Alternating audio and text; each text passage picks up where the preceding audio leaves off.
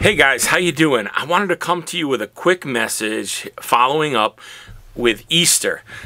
After Jesus was resurrected, that's really just the beginning of my story and your story. Because of what Jesus did on the cross and because of his resurrection, our lives are changed. The Bible says if anyone is in Christ, he is a new creation. We can be in Christ because of the sacrifice that he offered on the cross. We can give our life to him and now live this new life. And so coming out of Easter, this is our opportunity to shine. This is our opportunity to grow. And I wanted to read a quick verse here from the book of Luke, because in the book of Luke, after Jesus was resurrected, they weren't sure if he was going to resurrect. The women went to the tomb and said, he's not there. And they're like, all right, whatever. They weren't sure whether they were going to believe that he was alive. And then Jesus shows up to a couple disciples on the road to Emmaus. And after he shows up to them and he talks to them, it says their hearts burned as he spoke to them. And when the word of God, when Jesus was explaining the Old Testament prophecies about Jesus, about him fulfilling the Old Testament prophecies and being the Messiah, their hearts burned and they got really excited. Then all of a sudden they realized it was Jesus talking to them. And then in Luke 24, verse 33, Jesus had spoken to them and then he disappeared.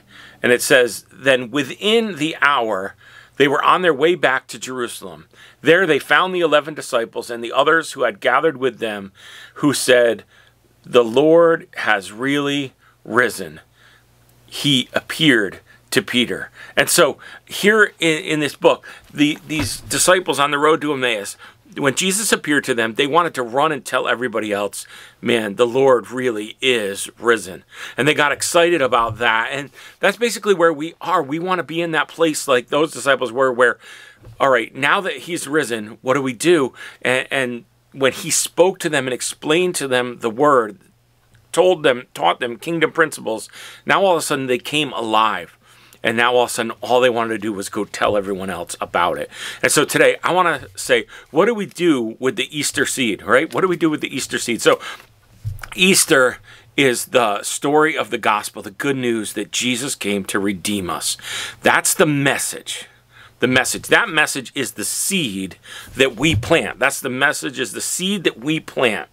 Now, what happens when we want to continue to plant that seed? And so we want to keep sharing that good news. Now, for some of you, like we had 6 people give their life to Christ on Sunday. That seed has been planted, and when that seed takes root, what do? If you're listening to this today and you've already given your life to Jesus, then that seed has taken root. What do? Well, this is the time of year when we look out and we all start thinking about gardening. We start seeing green leaves come onto bushes and plants and flowers coming up and buds and all of that kind of stuff. And so today, I just want to remind you that this year is a year that we've committed to say that we are rooted to grow. Rooted to grow. And so that seed has been planted, and when that seed takes root, what do? Well, first of all, we want to get into the sun. Some of you maybe had some seedlings in the house, and it's time to bring them outside and plant them in the ground. We want to get into the sun. Basically, God sent his one and only son, and we want to get in the sun. We want to get in the sun. We want to think about Jesus. We want to live the life of Jesus. I want to encourage you that in our Bible reading plan tomorrow, we're starting the book of Matthew. We're going to read through the story of Jesus' life. We want to get into the sun. What do you do when a seed takes root? You want it to get in the sun. Then you want to water it, because that when you water it, it keeps the soil soft so the roots can grow. So you want to continue to water it. The Bible says that we're washed with the water of the Word, and so we want to be in the Word of God and growing. Then you want to fertilize it to keep the soil rich, right? We want to fertilize it. So we want to grow in our understanding. We want to read the Word. We want to discuss it with one another. We want to study it. We want to fertilize our faith so that we can keep growing. The Bible says, do not merely hear the Word and deceive yourself. Do what it says. And so we want to be hearing the Word and doing what it says so that that seed grows. And then there's one more thing that I want to talk about is in order for a seed to grow, sometimes you got to weed the garden.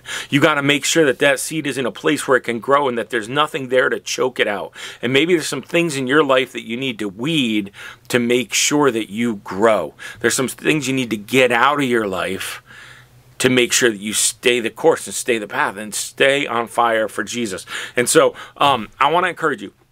If you're not a part of our Bible reading plan, I'll post the verses with this video, but join our Bible reading group, okay? And then you can get the Bible reading plan and join our Facebook group where we can be interactive and share what we're studying and learning so that we can make sure that the seed of Easter, the gospel, the good news is planted and that we continue planting it, but it takes root and that it grows.